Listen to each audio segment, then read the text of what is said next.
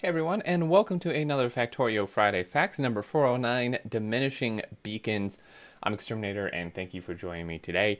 And yeah, so we have a beacon redesign, not the actual visuals of them, but how they work. So this is something that I think has probably been a long time coming.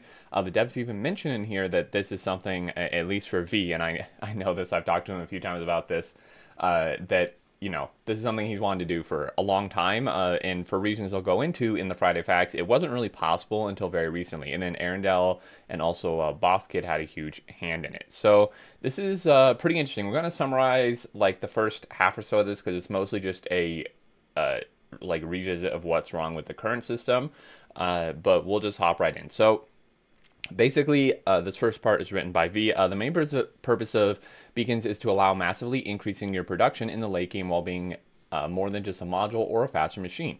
To make use of beacons, you need to adjust your building layout for them. Beacons succeed in this role, but there's some problems, right? So we aren't so sure that resulting layouts are all that interesting, something that both of us and a lot of players have said many times. So this is a standard 12 beacon layout here, and essentially it's the best compute performance. It's not very space efficient though, and it's costly on both construction materials and power draw. But this is what it looks like in map view. It is super easy to route belts through though, since you have all the space. You can do this. You can do you can do some belt weaving if you close these up a little bit. You can go through the middle here. So the advantage of this is it's obviously more beacons, which means faster, but it's also more space to route belts. And then this is, like I said, of course, what it looks like in map view. And there's a few small variations, like you can scoot in these beacons a little bit if you want, but that doesn't really do a whole lot. Maybe slightly more space efficient, but not even that much. And then we come down to what I would say is really the standard, at least in my play, is the 8 beacon layout. I very rarely use 12 beacons, but 8 beacon is, I mean, that's the go-to, right? Like if you've used beacons, if you've built any sort of larger base, you know this. You know what this is. 8 beacon layout, like this is the go-to, the golden standard here. The other option being alternating rows of machines and beacons, which is what this is, the 8 beacon. It's cost efficient for gain ratio. It's space efficient as well, much more so than 12 beacon, and not much space for belts, though, is the downside, which you can still get creative with it, but yeah, you are a little bit limited on the belt space.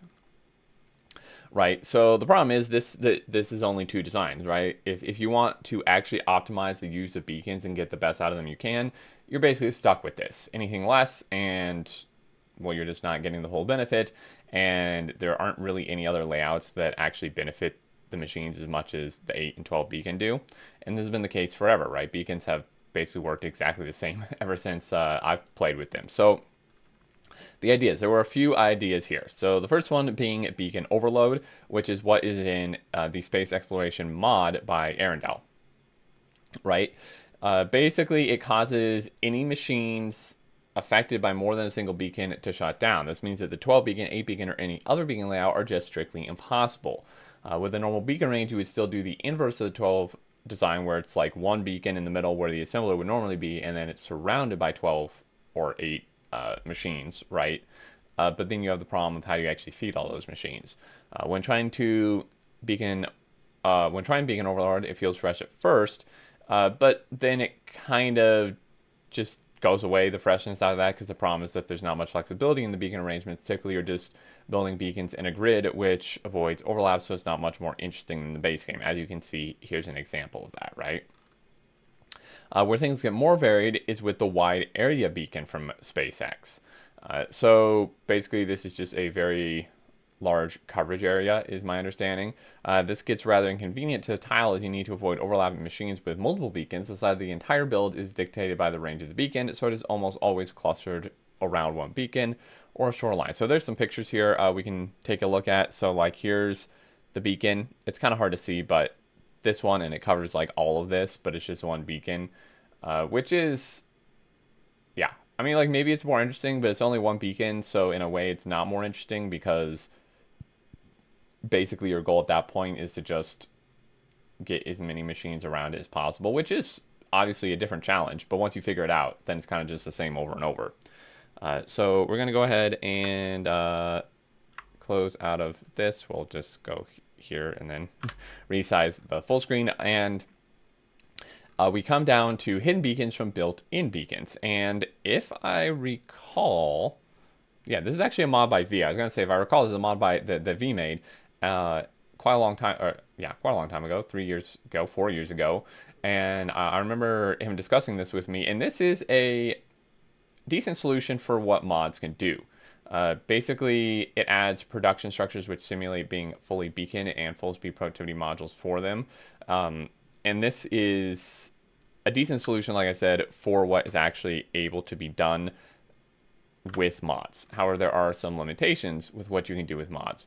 And V goes in to say the result of this is that factories never used to transition into improving production rates by layout changes other than routing in more belts, which can be seen both as a negative and a positive. On one hand, you still have all possibilities as in the earlier stages, and to make more belts is great, but at the same time, it doesn't introduce anything new, right? So you basically just eliminate the actual physical structure of the beacons, but generally the result in terms of like the impact on the machine is the same. However, one new thing it does is that it becomes viable to directly insert items between machines, right? Because you don't have the beacons in the way. But so that's all like currently what we have. Now the problem is there's quite a lot of mod limitations, and this part is by Earendel that neither of us imagined that our mods would be the right solution for the base game. We were aware of shortcomings, but mods are very limited in what they can do with beacons in 1.1. So, you know, there's been some other mods out there that did different things. However, it would kind of require like actual changes to the game engine itself to be able to do anything else. Even with the context of SpaceX, beacon overload wasn't the solution that Earendel wanted. It was the best solution that they could come up with, though, with the modding limitations. And then basically it goes in to say these limitations aren't a problem of if we can just change the game engine, but we can't take the game engine for every idea. Like, they can't just change the whole engine for every single thing they want to do, right? However, Boskid reached out to them and I guess had made some changes. So we go down to the solution. Our dreams were always in the idea of diminishing returns. The more beacons you would surround a machine with, the less effect each of them would have, right? Diminishing returns. So there are some counter questions and doubts that were in place, right? Are we sure this is really strictly better, or are we just trading one flawed system for another? At least we know the flaws of the current system, and it's not that bad. Wouldn't it be worse that it's more difficult to calculate the result affecting your head, and if it's not linear, we don't have time to implement something we're unsure about?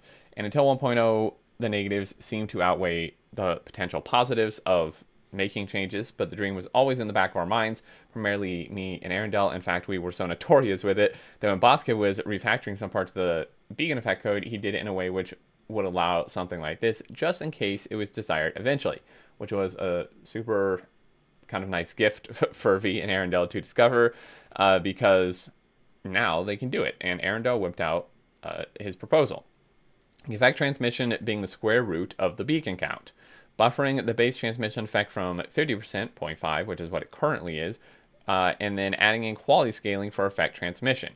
I've tested it and finalized the results. So, yeah, now we get into the actual changes. So what are these changes? So story behind the numbers. So this is kind of quite a bit, but originally the idea from Earendel is the square root calculation, but they imagine the buffing beacons from 0.5 transmission to 1, in part because it's a nice number, right? And that it is. So on top of that, by making beacons less crazy in high counts, we could allow them to scale with increasing quality as well, which is really nice. Because in Friday Facts, they mentioned that, in a previous Friday Facts, this one here for quality, they mentioned that beacon quality only decreases their energy consumption with higher quality, which is fine, actually, because it does, you know, make you require a ton of power, but having the actual scaling of the like effect of them is really, really great with quality. Like, that's something I really want to see. I really wish they would do the same with like cargo wagons. It's the last time okay, maybe it's not the last time I'll harp on that, but I guess I'm becoming the quality cargo wagon person, where V and Earendel were the beacon people for change. But yeah, anyway, they go on to say here that, especially because, you know, belts were buffed with 4 times with item stacking and the new belt and things, it seemed reasonable to actually allow the beacons to get better with quality. So V quickly came to the solution that a 2 times buff is insufficient and low beacon amounts still feel weak, while higher numbers are also nerfed, and figured to try to double it again to 4 times, and apparently this was exactly what Earendel had in mind. However, when I was wrapping up the changes and preparing it to present final boss Kovarex, I made sheets and grass. I felt silly that I still haven't realized the square root of 16 beacons is 4. So if we buff beacons by 4 times, it means all builds with less than 16 beacons get buffed. This felt like it's obviously too much, so I settled on 3 times, which results in transmission power of 1.5. So the final is 3 times here for this, right? With either 4 times or 2 times buff, the quality scaling need to be brought back down a bit. So instead of 1 to 2.5 buff with quality, like on most other things, the transmission strength scales from 1.5 to 2.5 for beacons, which is still great. They still do reduce their power draw too, which is really great. One of the best things to make quality at this point, I think. I was almost in tears to see how beautiful the values turn out. So we can see here. So on the right, we have a graph. Here we have a table. This is the 1.1 effect. This is currently what we have. The 2.0 effect, the 2.0 legendary beacon effect, the comparison, and then the comparison with legendary, right? And we can kind of see this is 1.1 effect, straight line, 2.0 effect like this, and then 2.0 legendary like this. Now, this is interesting. I mean, V says the change is surprisingly minor for existing factories. Machines affected by 8 beacons will in fact perform 6% faster, while machines with 12 beacons get 13% slower. That's amazing because it means base game remains almost the same. We get buffs we've always wanted, and quality allows even more progression. So this is interesting. I do want to preface this with saying I have no problem with these changes. Like, this is not a complaint. I don't have a problem with these changes. I'm really glad to see a change. Overall, I think it's pretty good, especially with quality, because I'm going to be using quality. I'm going to be building mega bases, and having quality beacons be so powerful is going to be fantastic for me. However, I don't see a huge difference. I'm going to be honest. Like, obviously there's a difference, but so where we see the difference is that if we compare 1.1 to 2.0 effect. So all the way up until like, well, you can see that 1 and up till like 9 basically is better, right? You can see all these numbers with 2.0, all this is better. So 4 beacons, you know, this is just going to be better. However, after 8, and it is actually worse with the 2.0 effect, right? 12 beacons is actually worse than, right, than the 12 beacons in 1.1. But what I'm getting at is, like, isn't 8 beacons still just going to be the best thing to use? Like, it seems like because it's better. It's actually better than what we have now. So, like, it does what they want, but also kind of not, it seems like, because you can have better, like, you can get better results with 4 or with less beacons than you used to be able to. However, less beacons is still not in any way better than more beacons unless you're comparing 8 to 12, which I guess maybe some people use 12 beacon layouts all the time. I almost never do, so this has almost no impact on me. Now 16 beacons is significantly worse. So like, this would impact oil, I guess, would be one thing. If you don't use legendary or like legendary quality beacons in 2.0, then oil will be a lot worse, because you would 16 beacon like oil or like foundries and stuff that are like 5x5 5x5 building. So you would need quality to actually get that to be back up to par or better than what 1.1 was. But for like anything else, the 8 beacon line is still just better. It's still just the best solution. Because, I mean, 9 beacon is better, but it was better in 1.1 anyway.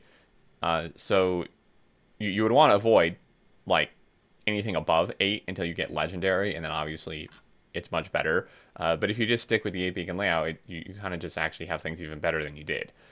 So I don't know. Like, that's just my thought. Like I said, I'm not complaining. Like, I don't mind this. I'll take better beacons. And I think in some cases this will maybe give more creativity, because there may be some cases, I've not done the math. The math is a bit harder now, but there may be some cases where it's actually more efficient to just add another machine with less beacons than it is to have an 8 beacon with less machines. I know that's like, I maybe said that wrong, right? So like if you have 8 machines making something, making the same thing, and 8 beacons, an 8 beacon layout on it, it may be more efficient to have like, I don't know, I'm just throwing out numbers, 12 machines with like a 6 beacon layout or a 4 beacon layout, than adding a 9th machine with an 8 beacon layout. These are just random numbers. I know the math doesn't really probably work out that way, but there may be things where if you crunch the numbers, it is actually more efficient to do less machines with less beacons than more machines with 8 beacons. I'm not sure with that, but and when I say efficient, I mean efficient for like power or UPS, maybe. But anyway, there's that. So the results, I mean, these are the results, but the results, using beacons feels actually impactful, even if you place just a few of them in space age is especially important, as that's typically when you want to increase your production to launch lots of rockets. As productivity modules decrease this machine speed, with the old system, the first 2 beacons only get the machine back to 100% crafting speed.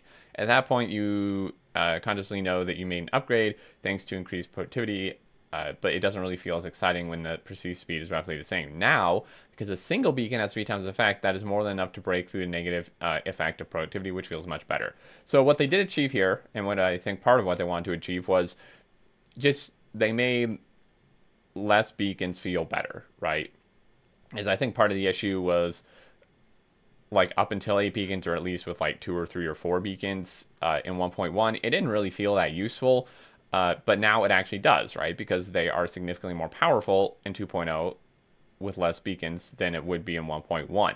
So you can see, like, you know, one beacon is actually making these pretty fast even with productivity modules. So I think maybe that's what they're getting at here, is that, you know, if you're just got beacons and you're a little low on materials, that it is advantageous to design builds with like 1 or 2 beacons in mind, rather than just waiting it out for 8 beacons, because the impact of a couple beacons is powerful enough to where you actually would want to use less than 8 in some cases. Maybe not in the final result, but at least going up to that point.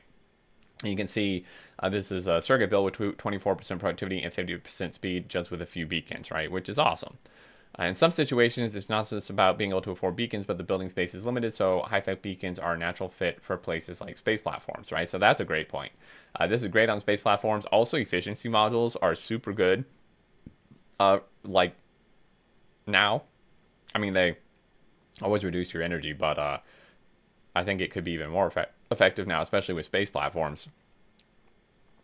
And, you know, V kind of goes into say that a single beacon with green models can actually drop the energy of machines significantly, and it gets obviously crazy with quality. All machines in the above screenshot have negative 80% energy consumption. So these are some super efficient machines, even with all these speed modules, right? That they're taking hardly any energy on the space platform, which is what you would want, right? It's a kind of a limited space, expensive to build. And then we go down here. So this is kind of what I was saying earlier. That due to the size they can, so this is for foundries, they can be reached by more beacons, 16 for a 5x5 tile foundry, which increases their already crazy craft speed a bit too much. The diminishing returns make these differences more reasonable. So before quality beacons, then yeah, the 16 beacons is not that great for foundries. However, it gets really insane with quality. Trading a few beacons for a machine next to one another is probably going to result in some new possibilities for UPS, which is kind of what I was saying too. Just a minute ago, is that like there may be cases where for UPS, for super optimizers like myself and others, that you know, it may be better to add another machine with less beacons than continue with more machines with 8 beacons or something. But once you do full quality, I mean, this is absolutely insane. So the knowledge of a beacon rework was actually kind of out about in the wild several days ago. Kovrex accidentally, or maybe purposely, but I think accidentally kind of leaked it on the Discord, on the Factorio Discord, or where he showed a screenshot of like how fast a foundry build could be. I think it was a foundry, and people noticed that the speed from the beacons was actually like way higher than it should be compared to 1.1, and that was because of these changes, right?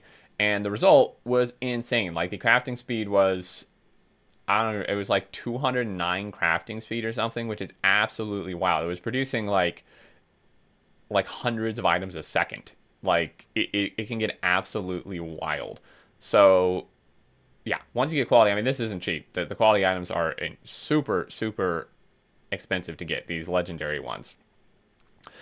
So this is kind of what you could get super, super, super late game, though. And the conclusion, essentially, is that Kovrex has been annoying all the surroundings, including Kovrex. I think I said, I don't know if I said Kovrex. V has been annoying all the surroundings, including Kovrex, by constantly talking about the beacon mechanics on off for about 7 years. It got to the point where if I brought it up, I'd get the reaction, "Oh, you with the beacons again." And frankly, I don't blame them. So I guess now I'm gonna be the, "Oh, you with the cargo wagons again," because my complaint is that I think quality should make cargo wagons be able to carry more items, but that's a different subject. So in the last months, I had already abandoned hope that we could ever implement this, as the expansion seemed to be getting feature complete, which, I mean, this in and of itself is great news. But basically, Earendel had the same wish, which is good, and once Boskid did the code, it only took a few days for them to implement, and the result is that in 2.0, maximizing beacon count will still generally be good practice to have things produced quickly and save on computer performance. However, there will now be a lot more room for creativity, and with quality return on investment comes into question more. In general, this can be regarded as a buff to beacons, which should help you progress quicker, especially in the earlier stages of the game, which again improves space age being less tedious and more interesting. And this is what the code looks like. So what makes it super exciting is it's a very simple so-called profile table in Lua. And what this means is that it allows mods to do a bunch more. So this means mods can revert beacons back to 1.1 if you just don't like the changes in 2.0.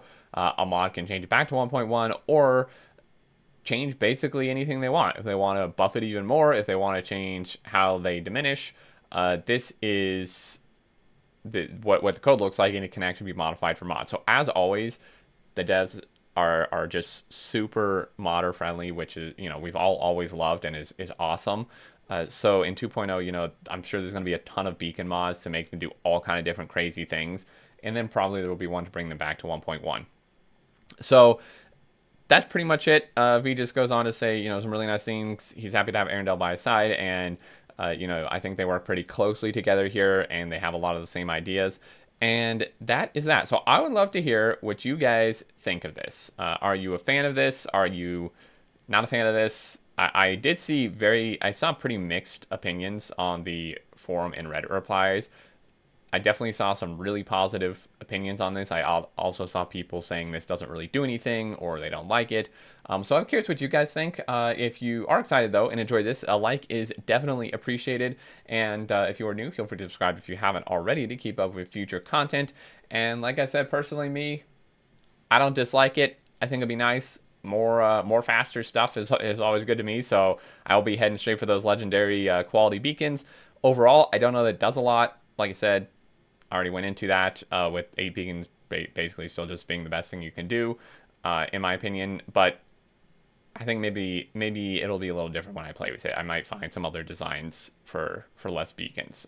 But that's going to do it. Thank you all so much for watching. I appreciate it. And until next time, I look forward to seeing you all, and do take care.